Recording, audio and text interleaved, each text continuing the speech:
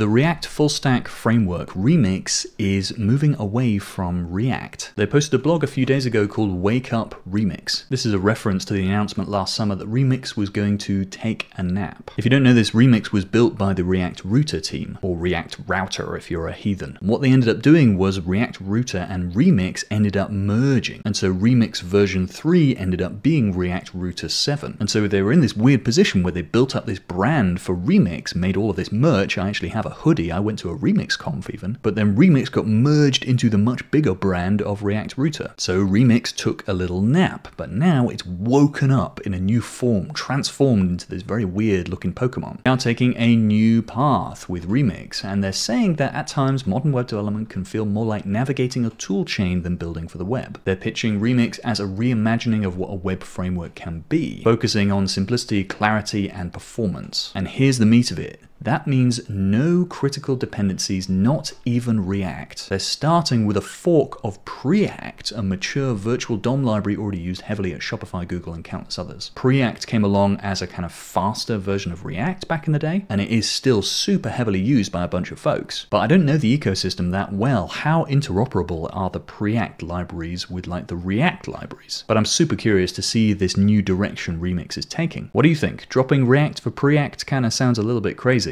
But I suppose if anyone can pull it off, it's these guys.